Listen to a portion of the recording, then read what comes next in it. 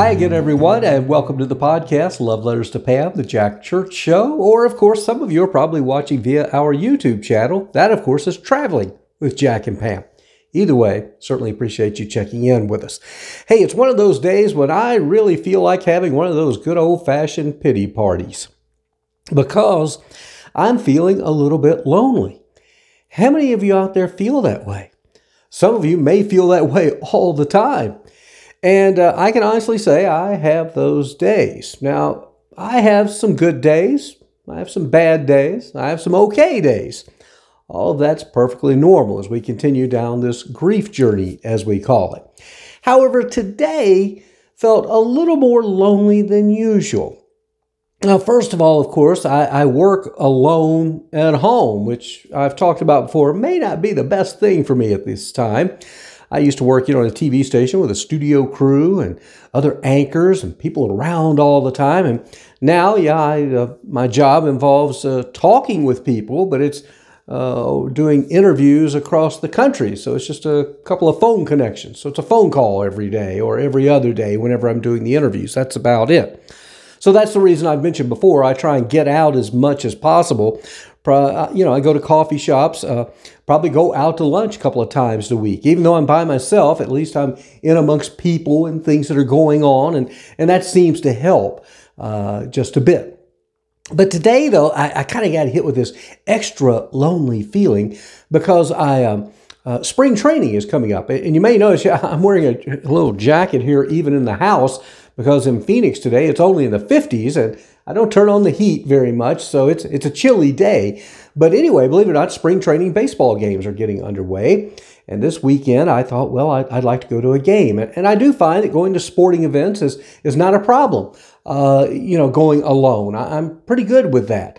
And you may say, well, don't you have friends there? And I say, well, I have a lot of acquaintances here right now. I don't really have any true friends, I don't think. Oh, there have been a few people that I've done one or two things with. And there's one gentleman I've gotten to know who's married, though, and has 2 kids. And we've gotten together a couple of times, and I've told him, I said, I almost feel guilty if we go do something because I feel like I'm taking you away from your wife and kids. And I said, I don't like doing that because I know I cherished my time with Pam, and I cherished my time when the kids were still at home so very much. And now knowing what I know, you just never know how long that's going to be with you. So again, don't have any real close friends here, so to speak. And even a lot of my close friends that are scattered all across the country, of course, they've still got their spouses. Some of them still have kids at home, things like that. They've got their lives and they're moving on. And I certainly get that. They're busy. They've got someone with them. And of course, here in this life, we had somebody with us a long time. I mean, I had Pam with me since high school. So always had somebody to do something with. And boy, she was my favorite.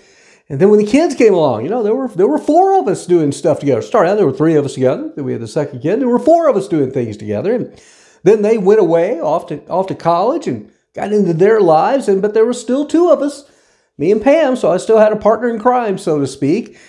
And then, of course, when I lost her to heaven, it became just a little old me. Woe is me. No, I'm not asking for your pity and not asking for your sadness or those little emojis show the sad face, things like that. But the reality is, it is sad not having her here. And so I get back to talking about I somehow or another ended up with 3 tickets to a spring training baseball game this Saturday. It's between the Oakland A's and the Arizona Diamondbacks. I only ordered 1 ticket, but for some reason they gave me 3. It's kind of like the weekend I went to the big golf tournament here. I ordered 1 ticket, then they gave me 2. And I thought, well, maybe the extra ticket was for Pam. And in this case, I'm thinking the extra tickets were for Pam and maybe one of our kids were going to be in town. But of course, that's not the case. And who am I kidding? Pam's not going to be here either. So I've got these 3 tickets to a spring training baseball game. And this is when I started to feel very, very lonely. I started thinking, well, who could I ask to go to the game with me? And I started thinking, and I just really couldn't come up with anyone because I really don't have any what I would consider close friends here. Again, I've got some acquaintances. And you're probably saying, well, reach out to the acquaintances. Well, I did.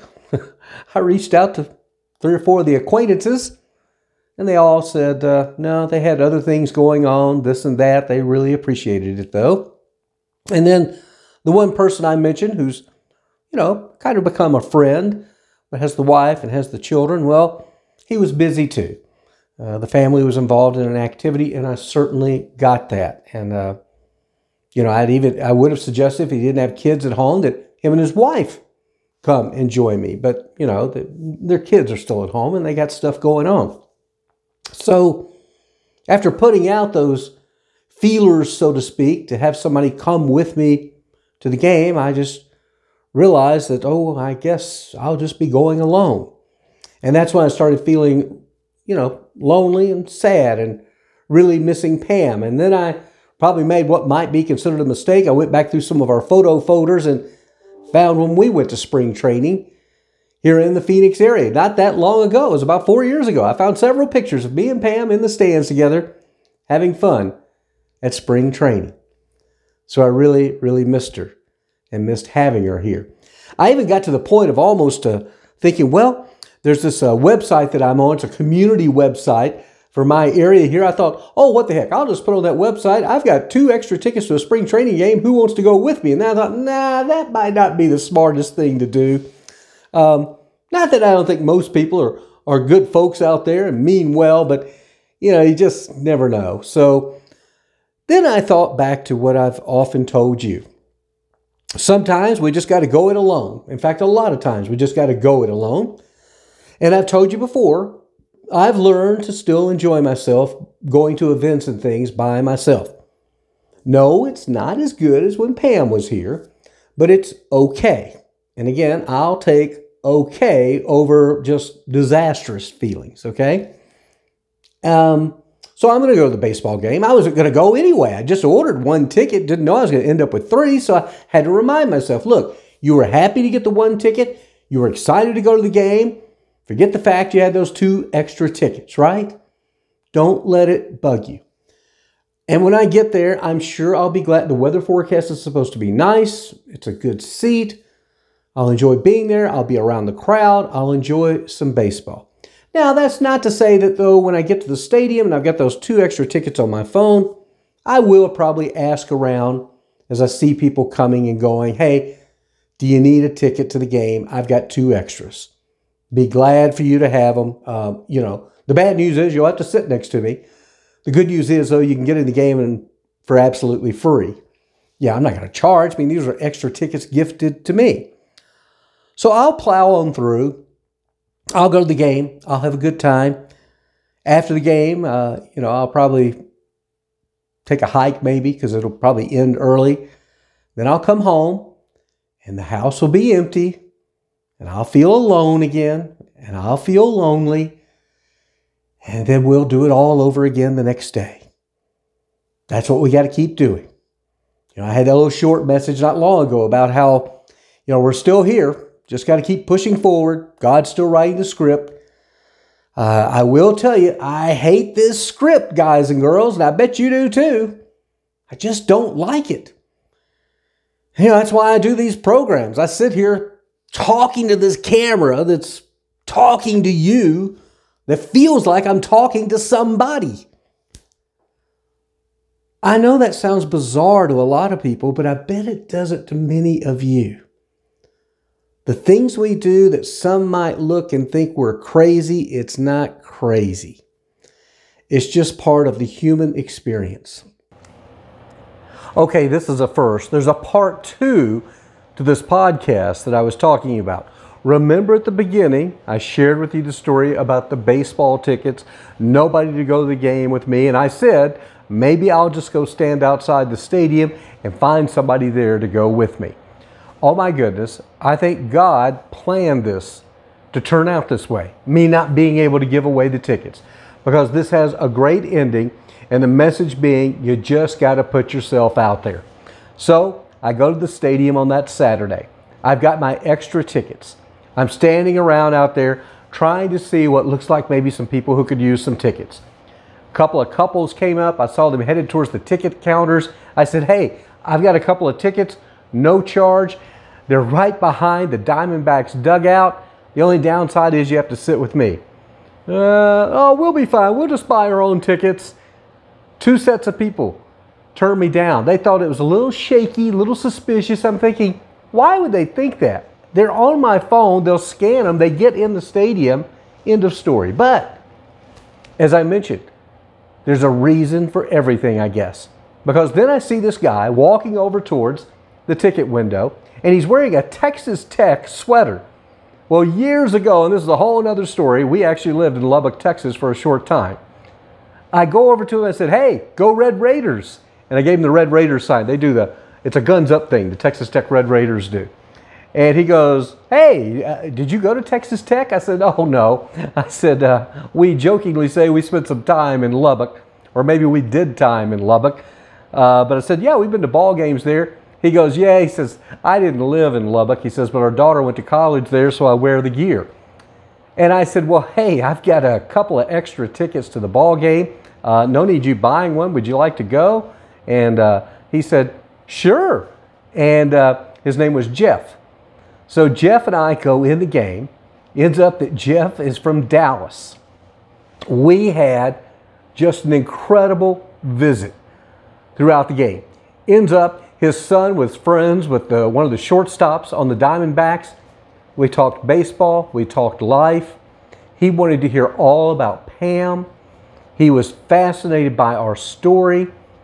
And he said, you know, he says, I want to be sure and exchange contact information. I said, well, I do that a lot with people, and I'd love to do it with you. I said, you seem like a terrific guy. He says, yeah, he says, I could always use a friend. I said, well, me too. I said, but of course you're in Dallas. We'll probably never see each other again, but this has really been a lot of fun. He goes, no, no, no. He says, I promise you, we're going to stay in touch. So we exchanged contact information. He ended up having to leave the game before it was over because the reason he was here, he told me, was he's in commercial real estate and he was here for a client's birthday party who rents a big show home and they have a big party there. They bring in their friends from Southern California. They don't even live here either, but they have their party here. And Jeff had flown in to be part of the party and the big celebration. So he had to leave early because he was going to head out there. Well, lo and behold, about an hour after the game, I get a text from Jeff saying, hey, I was talking with my friends. We'd love for you to come to the party. And I'm thinking, nah, no, we just met at the ball game. We spent a couple of hours together and now you're inviting me to a birthday party? They then put together a video, sent it to me in a text with several of the people at the house going, please, Jack, come to the party. We heard great things about you. Jeff says you're great. Please come to the party. So I said, oh, what the heck? I got nothing going on a Saturday night. Go home, be by myself. So I went out. It was a pretty good little drive out to this house, but oh my goodness, what a house. It was a show home. Bottom line, I got there. What a great decision. They treated me like I had been their friend for years. Everybody introduces themselves to me. We shared a meal. We even shared a prayer together. We had a great time visiting. I didn't feel like a third wheel. And while I was there too, I met a woman who had lost her husband when she was only in her early 40s. And he was only in his early 40s. And she was left to raise her kids by herself. And then about 20 years later, she met somebody else and he was there at the party with her and they were married now. And so we had a really good visit as well. But everyone there was just so incredibly nice. And I tell you this because just imagine if I had just said, oh, just forget it. I'll just keep the 3 tickets. I'll go in, I'll sit by myself. Woe is me. Have my pity party.